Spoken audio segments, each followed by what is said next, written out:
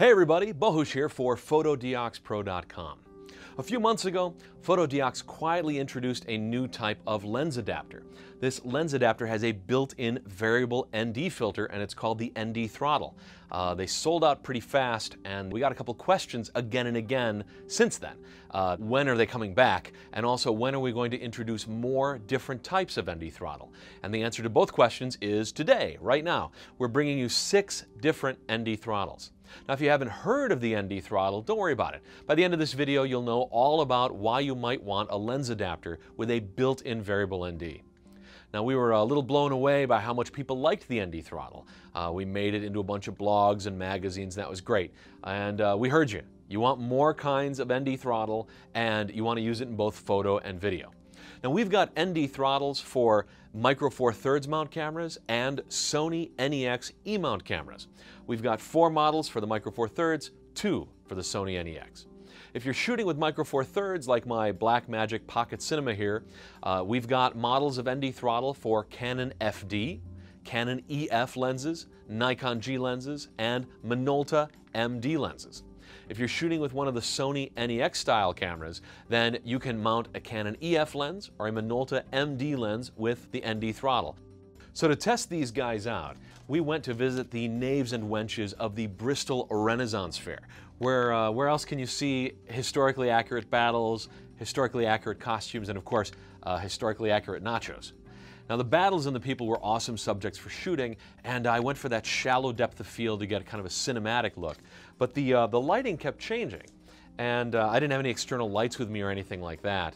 But the ND Throttle let me make smooth, on-the-fly adjustments, especially in the middle of a shot, to have everything come out looking pretty great. Now, using the ND Throttle is really easy. It mounts on your camera just like any other lens adapter. You line up the dot on your lens with the one on the adapter, screw it together, and then you just put the whole assembly on your camera just like normal. Couldn't be easier. Now, with the ND built into the adapter, this is especially good if you're a person who swaps between lenses. You suddenly give all of your lenses that extra level of control with the ND Throttle. Now, if you want to get a little more technical, we've created a video that answers the top 5 questions about using an adapter with a built-in variable ND filter. And you can see it by clicking right here. We get kind of specific about some of the tech stuff. And you'll see that there are both handy utility reasons to use a variable ND, and there are some creative and artistic reasons too. Like you can shoot longer exposures in bright conditions, like in broad daylight, get that kind of ethereal, dreamy look, even when the sun is out. If you're shooting photo or video, it's often nice to get shallow depth of field. Now you can do that in daylight as well. Now, for those of you who may not have explored shooting with ND filters that thoroughly yet, let's talk about them for a sec. Usually these are simple screw-in filters. They go on the front of the lens. They come in varying shades of darkness. Think of them as like kind of sunglasses you're putting on the front of your lens. You just screw the one you want in on the front. The thing is, you have to carry around a whole set of them with you, and you might have to do a couple swaps before you get the result that you want. And by then you may have missed the shot. So there's a handy alternative called a variable ND. It's a single filter, it has a control ring on it, and it lets you adjust the level of shading, which beats bringing a whole set of NDs to every shoot. A super handy thing to have in your camera bag. But if you're a person who shoots and you swap lenses, you're going to need a variable ND for each size lens that you're bringing. So that's where the ND Throttle comes in. By building the variable ND into the adapter itself, any lens that you attach to the camera is going to have a variable ND built in, ready to go. So you can save a little time on your shoot, you can save space in your camera bag, but the most important thing to me is you won't miss a shot while you're looking in your bag for an ND that fits. One interesting quirk about variable NDs that's worth mentioning is that they don't work on wide-angle lenses when you mount them on the front. Even a zoom lens that's set to like 24 or 30 or 35, the physics kind of breaks down and you get this kind of cross-shaped pattern. But by putting the variable ND behind the lens, you eliminate that problem, and all of your lenses can have variable ND flexibility no matter how wide the shot is. Now, all 6 models of the ND Throttle have this blue ring for adjusting the effect of the variable ND, and it goes from ND2 on the low end all the way up to ND1000. And there's even a little extra range at the end for videographers, so you can throttle all the way down to complete darkness if you want. Now, ND Throttles for the Nikon G and Canon FD series of lenses have an additional manual aperture control right on the adapter. Nikon G, it's crucial. You can't adjust the aperture any other way.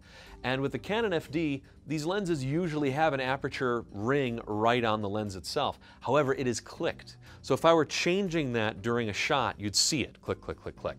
Whereas the one on the adapter is declicked. So I was able to smoothly adjust the aperture as I needed to, smoothly add a little bit of variable ND, and just control what my video looks like during the shot itself. Minolta lenses have aperture controls right on the lenses themselves, and if you're going to use Canon EF, well, make sure you get a manual lens. You're gonna thank me later. Now, with the ND built into the adapter, you can swap between lenses, gain an extra level control with any lens you attach to the ND throttle.